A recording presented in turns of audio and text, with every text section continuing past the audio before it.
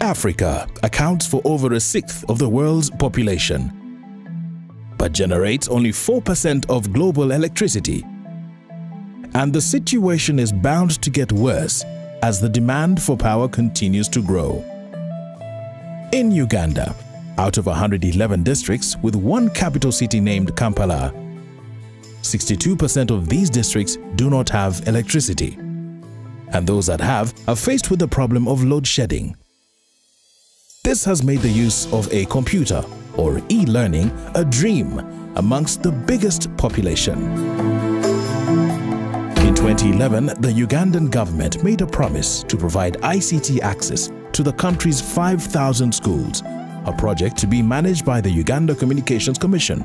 However, these efforts were frustrated by high power consuming computers with plastic casings that would not withstand the hot climatic conditions and dusty environment in rural areas. This is a story of how the Aleutia solar computers have changed e-learning and the lives of people in Uganda. Aleutia has innovated solar computers designed to suit the rural Africa with a solid aluminium chassis and a fanless design that handles areas with hot climatic conditions and dusty environmental conditions. Moreover, running on 12 voltage batteries without requiring an AC inverter or even a DC regulator. These computers consume very little power. So for the energy used to power an energy saving bulb, you can comfortably power the Aleutia computer, doing everything the same that a standard computer does. So in a place where you don't have grid power and you must rely on renewable energy such as solar power, the Aleutia computer comes in handy. These computers really have helped us.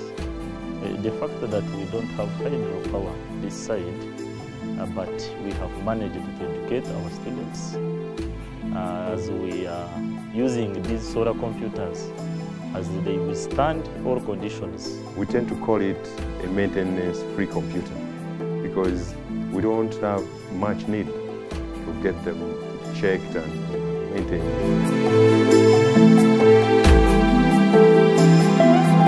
So the computers have done tremendously very good.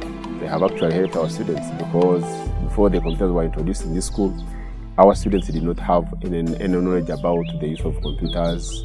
They even didn't know actually even how the computer itself looks like. This school has leapfrogged from hand-drawn periodic tables, hand-drawn human anatomy and maps of the world, to powerful interactive software that dramatically improves these students' education and empowers their teachers, providing them with the tools and knowledge they need to succeed in this world. Students who are so thirsty for knowledge that they rise at 6 and walk 2 hours to school now have the resources to compete in this world. We've been able to use solar computers ever since they were installed here, and surely they have changed our lives greatly because most of us, we are deep in the village where we don't expect even to see the shape of the computer. But as a matter of fact, since these computers were brought here, we've been able to touch, to see, and to use. The future is already here.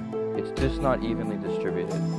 Let's use solar computers to distribute the future, to transform education and empower these young students.